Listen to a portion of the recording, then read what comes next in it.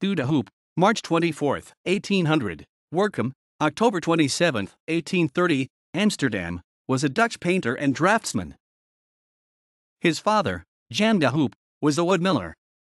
His family wanted him to pursue a career in commerce, but he chose to go against their wishes and become an artist. His initial lessons came from Joost Zeeman, 1776 to 1845, a local painter who specialized in still lifes. He then became apprenticed to Cornelis Kruisman in Amsterdam. This was followed by advanced instruction at the Rijksakademie van Beeld en Kunsten.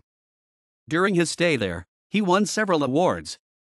At first, he focused on still lives, but expanded into portraits and genre scenes, generally lit by candles or lamps, a style that was very popular for a time.